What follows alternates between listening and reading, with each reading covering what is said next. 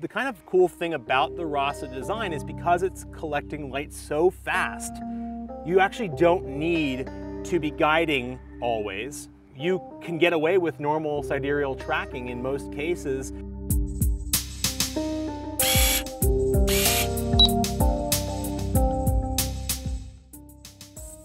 Well, Dave, thanks for bringing me out here. You brought me out here to check out this RASA scope. Now, I'm no expert in the RASA scopes, but from what I know, from what I've read, is that this is the type of scope that you want to get if you just want to do astrophotography, right? That's right. This is a telescope that you actually cannot look through. It only can be looked through by a camera, and the place where the camera goes is kind of different in that it's up at the very front in the prime focus position, as opposed to behind the telescope's mirror at the back, like you would normally see on like a Schmidt-Cassegrain. Now this is the Roe-Ackerman-Schmidt astrograph. That's a mouthful. It is. The RASA. And the kind of crazy thing about this is just how fast it is. It's an f2.2 telescope, which... So that means like most, like an SCT. I have a Schmidt-Cassegrain. It's like a 10 or 11 inch one. And that is an f10, right? And this is an f2.2. So what does that mean?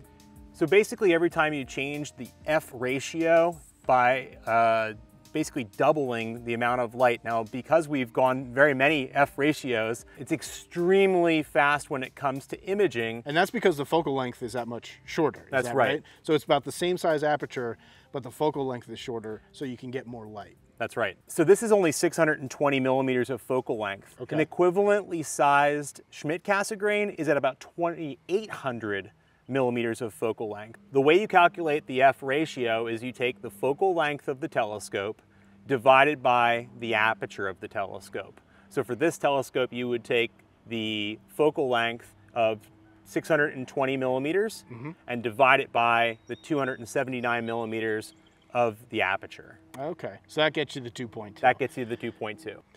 So in other words, compared to my SCT of a similar size, less exposure in order to get the same amount of light and picture that I want, right?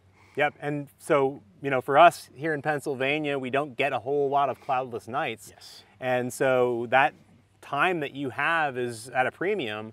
And when you have a RASA telescope, which does come in 3 different sizes for 3 different budgets, right? It comes in the 8-inch, this is the 11-inch, and then there's a 36-centimeter version, which is approximately 14 inches. Right, okay. And with each of those, you get, from the 8-inch to the 11-inch, you're getting about double the amount of light gathering power. And that's just because of the aperture. And that big step, you know, also gets you that faster image.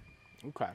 So then what about the focusing? I hear there's something special about how you focus on this thing. Right, this is the V2 version, and it has the ultra stable focus system, which basically means that the mirror in the back here is kept very, very much in place when the telescope is in motion. So if you're looking at one place in the sky, you move to a different place in the sky, the position of the mirror stays the same. Now, if you remember in like a Schmidt-Cassegrain, the mirror is actually what is moving to achieve focus. Okay. The same thing is happening here in the RASA telescope. The mirror is in motion to get focus, but the ultra stable focus system allows it to stay in place in a very, very rock solid way. In this one, the light's coming in, bouncing off the mirror, going through some optics here, bouncing off the mirror and going up to the camera that's up there. Correct. Right now, can that take any DSLR or any type of camera or what?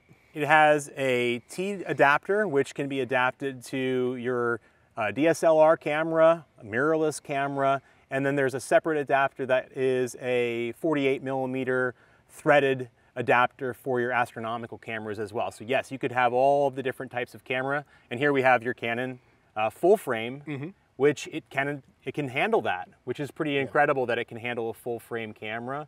Not all telescopes can do that. This has a very large imaging circle to allow for the cameras up to the very large format sensors to be able to be adapted onto this. And the camera's not actually going to be blocking that much of the light, right? Because it already has the sensor up there that's blocking some of it. And the camera just adds like a little bit. It's not actually going to come out in the pictures, right? Right, and even in a Schmidt-Cassegrain, you would have that central obstruction as well, and Newtonian's the same way. So let's say I actually go out and get something like this. Jesus. Sorry about the chickens. If you're hearing chickens in the background, we're out at the farm right now. Yeah. Getting a nice dark skies, right? You gotta sacrifice some things. So let's say we go out and let's say I buy this thing. What kind of mount do I want to put it on, or what kind of mount can I put it on? So of course, with the 11-inch, you are going to need a pretty substantial mount to place this on. But the kind of cool thing about the RASA design is because it's collecting light so fast, you actually don't need to be guiding always. You can get away with normal sidereal tracking in most cases, and that's nice because you can, have a little bit less mount as a result. Now, the weight capacity of the mount needs to be correct for the scope you have. The bigger the scope, of course, the larger the telescope mount.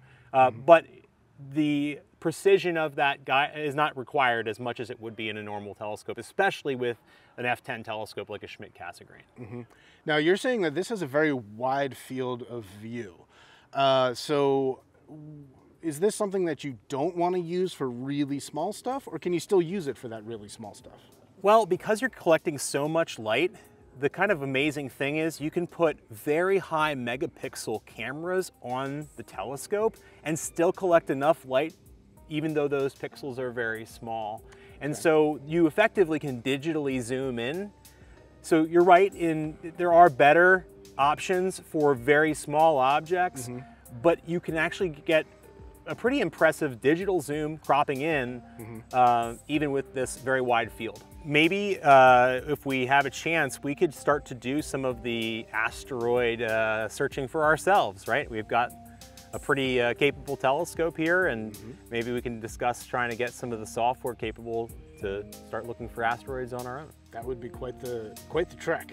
Well, yeah, this is the first time I've actually seen a RASA, and it's really cool, upgrade from an SCT, and I'm actually looking forward to hanging out with you a bit and taking some pictures. I'm looking to see what I can get. Yeah, now that we'll have some time this summer, hopefully we have some nice clear skies, and out here on the farm we have some really dark skies. We can see some Milky Way, and even though we can see Milky Way and it is that dark, I cannot even get away with a 30-second exposure because it is so overexposed. Really? Which is incredible. Nice.